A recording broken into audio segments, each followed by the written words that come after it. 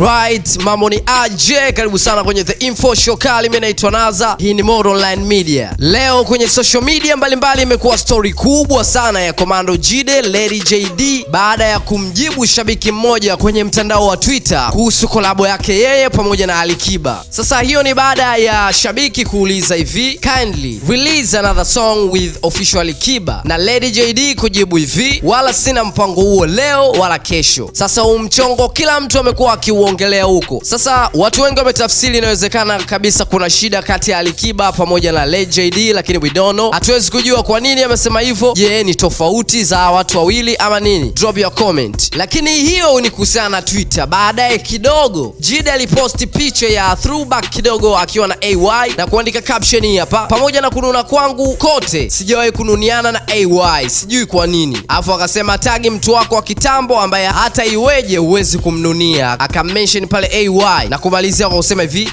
jitahidi usipoteze marafiki wa zamani mliodumu zaidi ya miaka 15 mnaofahamiana nguvu ya mapungufu. Wapya wengi chini ya miaka 10 hatujui tabia zao. So hii pia ina tafsiri gani? Je, inaweza ikawa kidogo imelenga kuhusiana na kile ambacho amemjibu shabiki kuhusiana na Alikiba? Mimi sifahamu. Story nyingine ambayo imekuwa trend ni kuhusiana na jukwaa moja ambalo linakutanisha Watanzania wawili pamoja na wasanii mbalimbali wa kimataifa wakiwemo Nigeria, Diamond Platnumz na Nandy. Jukwaa moja na Burna Boy. Hawa watatumbuiza Mei 25 Jumatatu ijayo kwenye tamasha la African Day Benefit Concert at Home. Tamasha hilo liloandaliwa na kituo cha MTV Base pamoja na YouTube kwa lengo la kusherekea siku ya Afrika na kukusanya fedha kwa ajili ya kusaidia mapambano dhidi ya COVID-19. Litaongozwa na mwigizaji maarufu wa Uingereza Idris Elba. Wasanii ambao watatumbuiza kwenye tamasha hilo ambalo litaoneshwa live kupitia mitandao ya kijamii ya MTV Base ni pamoja na Burna Boy, Diamond Platnumz, Sauti Sol aka